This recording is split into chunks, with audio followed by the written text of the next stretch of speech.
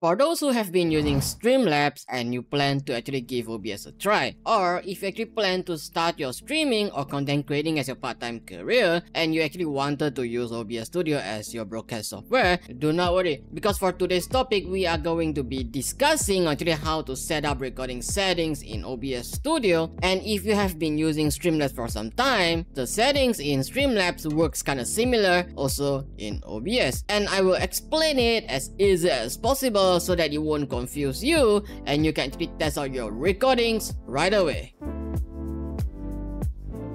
For those who do not know me, I am Funky Gang. My channel talks about stream tips, streaming setups, guides, and even for content creating. So before we diving into the settings, by the end of this video, I'm gonna discuss some of the awesome tips that able to allow you to improve your recordings in OBS Studio. So be sure to watch till the end. So without further ado, let's start the journey. So in case that you do not have your OBS installed, I'll put a link on the description below so that you're able to download your OBS, follow the on-screen instruction, and install it into your PC. So once you have done install, open up your OBS, you're able to see something like this, but not totally the same as mine because I got my scenes actually all set up for my streamings and content creating. The first thing that we need to actually set up, that is your video resolution. So how do you access to the setting menu? There are actually two ways that you can do it. The first way, that is you're able to see it on the top left, you'll see the file. When you click on it, you're able to see settings. And the second way, which is really easy, on the bottom right corner right here, you're able to see just settings menu. So just click on it and you're able to open the settings bar.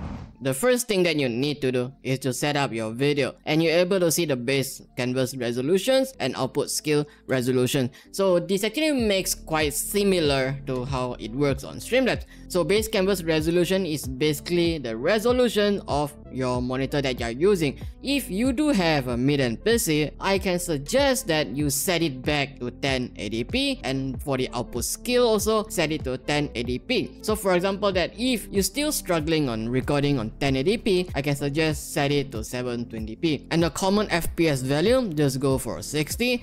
And for the downscale filter, if you're using the same resolution together with your output and your base, you don't really need that. But if you're using a 1440p and your output is 1080p, in that case, you're able to choose your downscale filter into lens source. So after you have done your video resolutions, output settings, the next thing we need to do, which is actually way much more important, that is your output settings. The first thing, you need to go to the output on your left side, just click on the output. So you will see streaming, recording, audio, and replay buffer.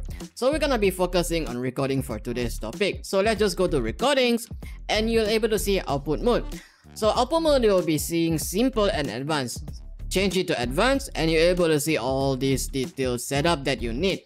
So the first thing, that is your recording setting, recording path. Just make a file and select the file that where you want your video to be recorded in. And secondly, recording format. So recording format, probably you're able to hear some advice, that is people asking to use MKV or MP4. When OBS crashes during your recording, your MP4 file will not be recovered. But on the other hand, when you use MKV file, your OBS crash, your file will still there and you're still able to remix it into MP4, which I'm gonna tell you after this how to actually remix it to MP4. And the second thing, that is your video encoder. Unfortunately, I couldn't choose the selection right here, but you're able to see X264, NVENC NVIDIA H264, or you're able to see the AMD also. So if you're using NVIDIA graphic card, just go for NVIDIA NVENC H.264, and audio encoder FFmpeg AAC, FFmpeg AAC.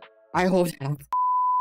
Alright, just go for the AAC. Rescale output, just disable it. And after that, we're gonna go into the encoder setting. So first up, encoder setting. So when you put it up, you're able to see constant bitrate, constant QP, variable bitrate, target quality, lossless. So what we're gonna be focusing is just constant bitrate and constant QP, which is CQP in short form. So let's first start with CQP. So when you use CQP, you're able to see a constant QP right here. So what's the value that you actually have to set for your 1080p recording? The lower the value of the CQP, the higher quality of your video, but also the file size will be much more larger compared to bitrate. For example, I have been testing 16 of CQP or even a CQP with 18.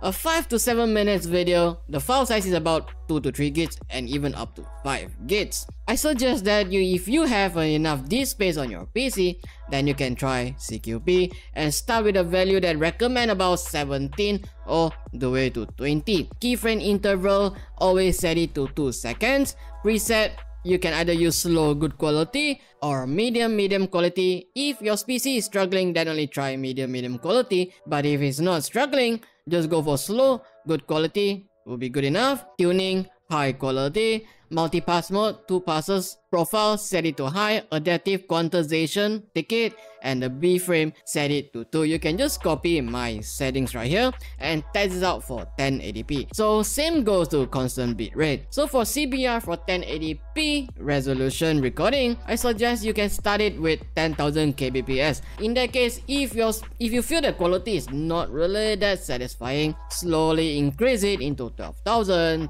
13,000 until that you found the best setup, best figure that for your video quality and your PC is also not struggling. So once you have done all this setting, the next up, which is your audio. So the first up, go to the audio tab on the left, you'll see the audio, choose your mic, your headset, and the sample rate, just set it to 48. And after that, go to your output and you'll see this audio. The audio bit rate, you can actually start with 128 or maybe just go for 160. If it's everything working really good, just go 192 and test it again. So that is how you set up the video recordings in OBS and also with your audio. So after you have done all the bitrate settings, your video recording settings, or even your audio settings, the next up, that is how you're gonna record your video. First up, if you're not recording any game or any gameplay video, I suggest that you just go for window capture or display capture, because window capture that you can actually record a specific window that you have been setting up in your source. Or if you're actually recording a gameplay video, just use game capture. So how do you add the game capture, display capture? Just go to the bottom, you're able to see the source, just click on it. You're able to see display capture, game capture, and window capture. So the next up that I'm gonna share some of the awesome tips that able to improve your video recordings and of course to save you a lot of time.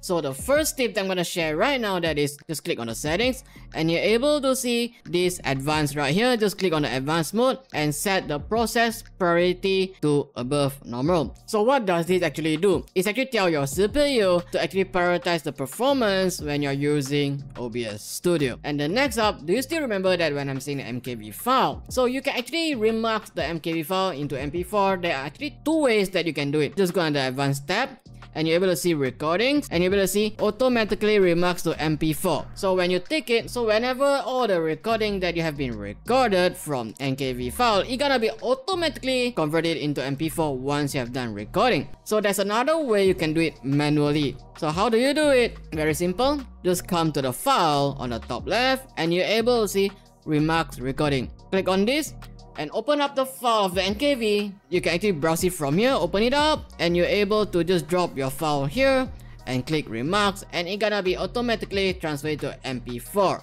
Last but not least, always run your OBS as an administrator. So how do you do it? Just right click on your OBS shortcut icon, go to the properties and look for compatibility and run this program as an administrator. So what does this actually mean? When you run this program as an administrator, telling that your CPU to prioritize even more performance to OBS. And if you're not using this, there might be some issue when you're using game capture to actually record your video gameplay. So there you go, that is the recording settings for beginners when you're using OBS Studio. But remember that this is only for recording, it's not for streaming. I'm gonna make a video actually how to stream using OBS and also with multi-stream. So if you found this video is helpful to you, remember to like my video and comment down below what type of rate control do you prefer, CQP or CBR. And of course, subscribe to my channel if you're new to here. Don't keep me waiting. By the way, if you're actually confusing on which broadcast software to kickstart your streaming and content creating journey, you might want to check out my previous video that we actually we discuss about the difference between Streamlabs and OBS and which is actually best for you. You won't want to miss that, check it out. I'll see you guys in the next one. Thank you so much for watching and peace!